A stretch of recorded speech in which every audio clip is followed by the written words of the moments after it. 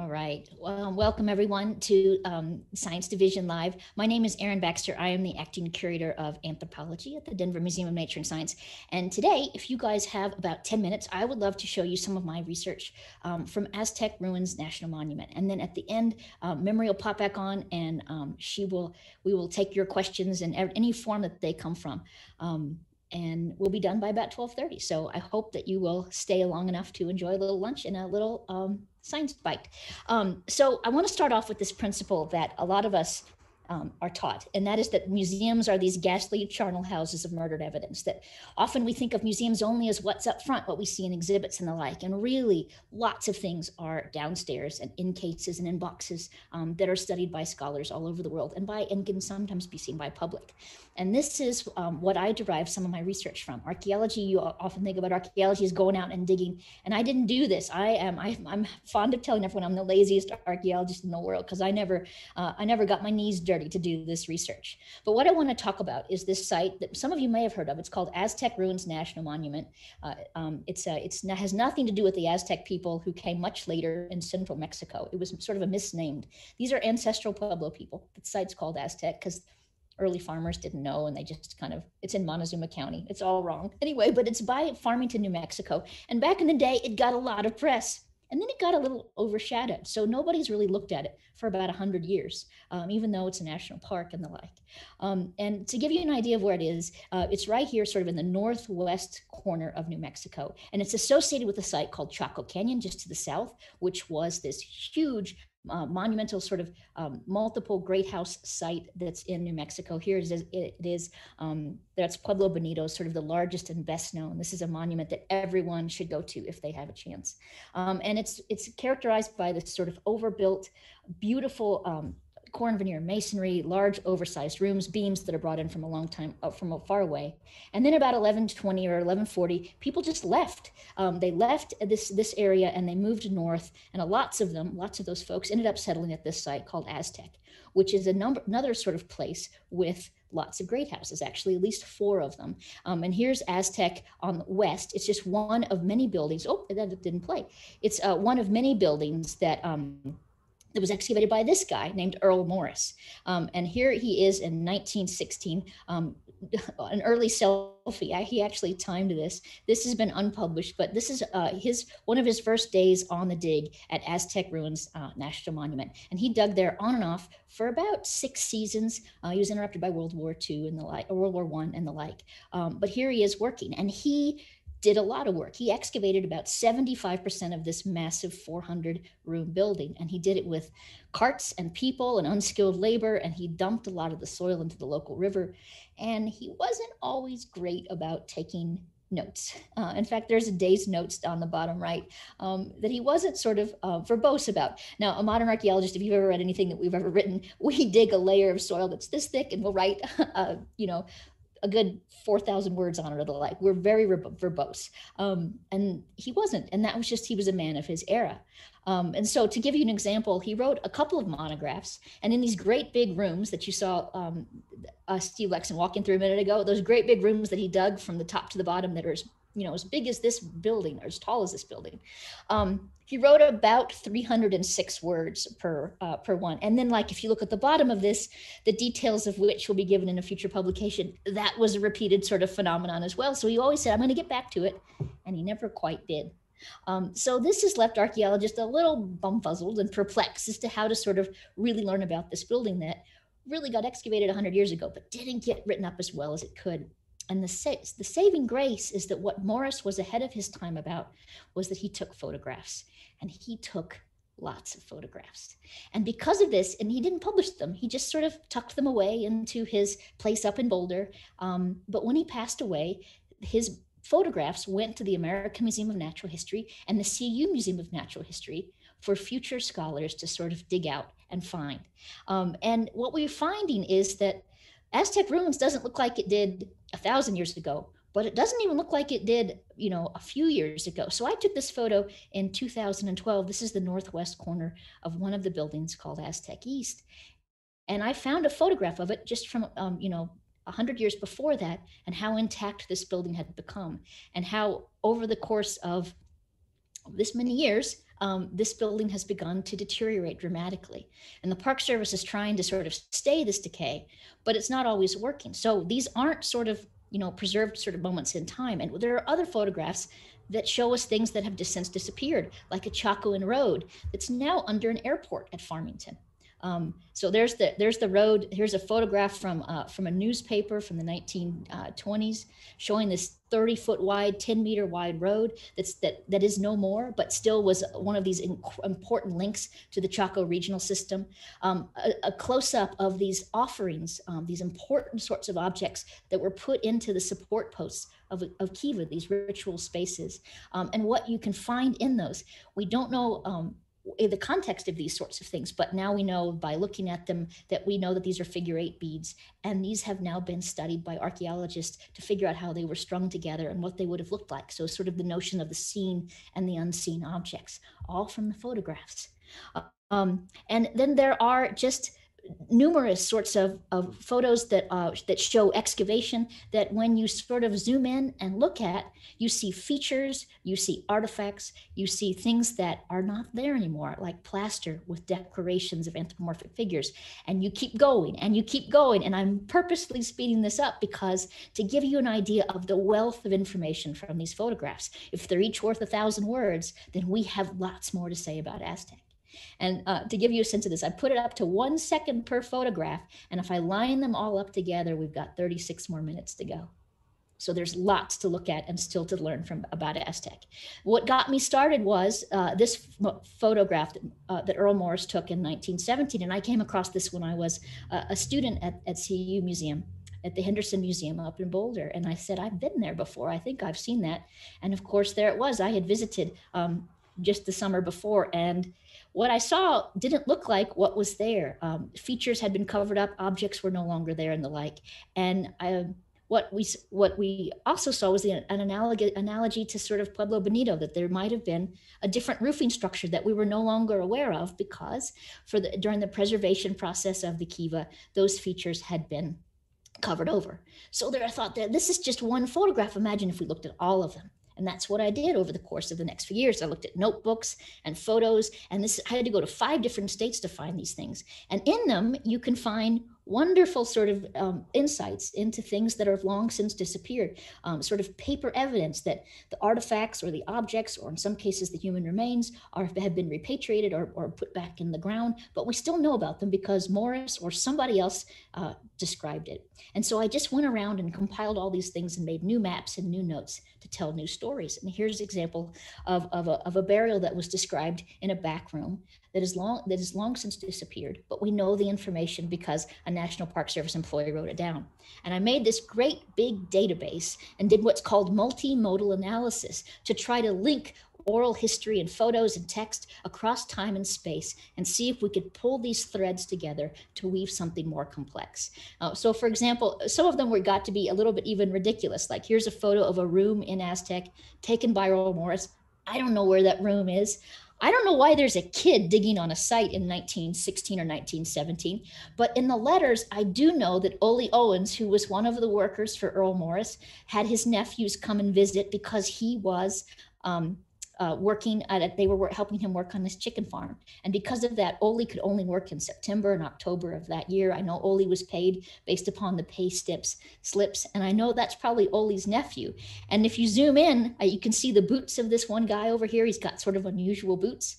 And then if you sort of zoom back out, there's Ole working on some pottery. And if you zoom in, he's got that same kind of unusual high heel. So because of that, I could figure out Ole, his nephew. They're working in September and October of 1917. I know where Earl Morris was working during those time periods. I can narrow it down to these 6 rooms. I can go back and I can match the masonry, and there it is. There's the room. And so now it doesn't look anything like it used to, but I can match those data together and bring about more information about that particular room and what was found in it, when it dates to, what it used to look like, how the Park Service has modified it in the last 100 years, and what it tells about along with 399 other rooms about Aztec. And we can do this again and again, just to give you a few examples. Kiva D, around structure for that was ritualized. There's some photographs never published, and if you zoom in, you can see that there's a pot in a niche, and there's pottery, and all of a sudden, even though we don't have radiocarbon or tree ring dates for that room, we can date it based upon the pottery and things that we don't have anymore, and we can find kind of rough notes that Morris took. And we can even find sort of, other sort of rough photographs of them during the excavation, how high the bench was, what kind of plastering was on the walls. We even found in this one case a map, and I matched up the numbers that are on this map with the cataloging card, which was in a different state, and figured out and how to sort of remake this map so that we could know what bowls and jars and pitchers and animal bones and the like were on the floor, and reconstruct the whole thing. So all of this, again, from a library, from an archive, from a computer screen, no work. And even the text is really important. So there's Aztec West, the map of that big building. And Morris Road to 1990, on the east wing, fire had consumed 4 or 5 of the rooms, and that's what he published. But what he wrote to his boss, he'd misplaced it. He'd misspelled, he'd misspoken. Of the east wing, fire had consumed the ceilings of all but 4 or 5 of the rooms, changing an outbreak of 4 or 5 rooms, a 1% phenomenon, into something that was a much more significant conflagration, possibly signaling an untimely end or a purposeful burning of this building that is telling about the sort of structural patterns there. So really sort of super interesting. There's even letters that are even from 1934, decades after he'd finished digging, and a botanist from Idaho said, "Hey, Earl, have you ever found any sweet corn in all your digging?" And Earl said, who had a 40-year career of digging, "I've never found anything but field corn, with the exception of one time in room 133 at Aztec." And he'd never written about it. He'd never published it. He never photographed it. But I went and I found it in the American Museum of Natural History. He said he never recalled seeing anything, but there it is. And so I found it in 2012 and had it radiocarbon dating. That's the oldest sweet corn in the world, all from the archives, which is pretty cool. So just to round out, there are still so many sort of photographs to learn from and to see and to explore this early excavation. And every time I look at this, even though I'm going slowly blind doing it, I see something new and extraordinary that I've never seen before. And I sort of rethink how this Pueblo would have looked and how these people would have constructed their world 1,000 years ago. And for that, I am incredibly grateful for the archives and for the work of Earl Morris. Though even though I would have liked him to write a bit more, some of this information is still at our fingertips, and we can reconstruct it because quite rightfully, national parks and descendant communities are reluctant to have sort of invasive and destructive work done. So this is what we have to work with. And if we do so respectfully, I think there's lots of information that can still be learned from photographs like these in archives across the world. States, anyway, I should say. So I return to this quote: "Museums are ghastly charnel houses of murdered evidence." To you, Mr. Petrie, I say, no, fie on you, that museums are in some ways, not always, but in some ways, sort of our saviors and wonderful places to continue to do research on elements that we can't do in other places and other ways. So with that, I would like to thank these institutions for their help. And I would love to take your questions if you have a moment to ask them. Awesome presentation, Erin, like always. Hi, everybody. My name is Memory. I work in the marketing department here at the museum, and I'm just popping in, like always, to read your questions to our presenter. And I am monitoring Facebook and YouTube, so just feel free to drop those questions. I hadn't seen any just yet, so I'm just going to ask a few of my own as we wait. We do have some comments. We have one from Kim who says, "Amazing work, Erin," and another one from Aaron Cross who says, "Fantastic investigative work." Thanks. So I was wanting to know one thing first is, where can we find the oldest ear of corn? Where is that? Is that in a museum somewhere? Where are we holding that? Yes, the oldest ears of corn are not sweet corn. So we feed field corn to cows. It's not very sweet unless you get it in a really finite time period. It kind of tastes a little bit sweet, but we have genetically manipulated corn to have, what we like at 4th of July. Mm-hmm. But the oldest field corn is from Mexico, and then there are some sort of offshoots in South America. But it's about 4,000, 5,000 years old, maybe even older. And then we see it genetically sort of spread up through Western Mexico and into Arizona and New Mexico and finally percolating out. But the story of sweet corn is that there was a blight in New England when white people, Anglos, were sort of living up there, and they began to raid the Iroquois folks who had left behind a pot on the stove that had corn in it, and that was the first time that non-indigenous people had corn, and the Anglos took it back and they began to grow it and liked it and began manipulating it. But that was still field corn. So this idea of sweet corn, which is less robust, tastier, might be an indication of someone who has a little higher status to be able to have such a delightful sort of thing in on their palate, in their diet. Interesting. Yeah. Interesting. Okay. I see some questions coming in. We have some on Facebook. One from Diane who asked, what happened to the wall designs over time? What happened? Okay, Diane, I might be confused. The wall design. Oh, sorry, the designs on the. Got it. Sorry. On the one, yeah. Okay, yeah. Here's having some caffeine. So what happened was when Morris dug that, he wanted the building to be a museum, and so he just fenced it off and left it open to the elements. And because of that, it was out in the freezing temperatures. It might have been protected from the rain, but people came by and took things. So it is mostly disappeared. So the ones that I showed you are gone, but there are still a few wall designs that depict triangles that are thought to be mountains and the like, that are in the interior rooms that are walled off, still have their original 1,200-year-old roofs intact, and have since been doubly roofed by the Park Service, who are protecting it and keeping it for future generations. Excellent question, Diane. Yes. We have another one from Kim who asks, will there be any public displays of this work? Yes. Okay. So I've written my dissertation. Don't read it. But the CU Museum of Natural History and the Chaco Research Archive have now taken some of my scans and added to their own. And now all of these photographs are accessible online. So if you go to the CU Museum of Natural History and scroll around until you find the Morris archive, you can look at any one of those photos for as long as you would like. That was a great question. We have another comment. Great presentation and enthusiasm. Thank you for watching, Vicki. Nice. Just making sure I haven't left anyone out, but just in case we miss any more, I'm just gonna, here's one just coming from Richard who asked, is there a way the public can help search through old images? That's a good question. I think there is. I haven't set up anything like a crowdsource research. I don't see why we couldn't do something like that. Yeah, I think that'd be a great idea. But there's wonderful, archivists and museum curators and collections managers are doing these great jobs of digitizing these collections and making them accessible to more and more people.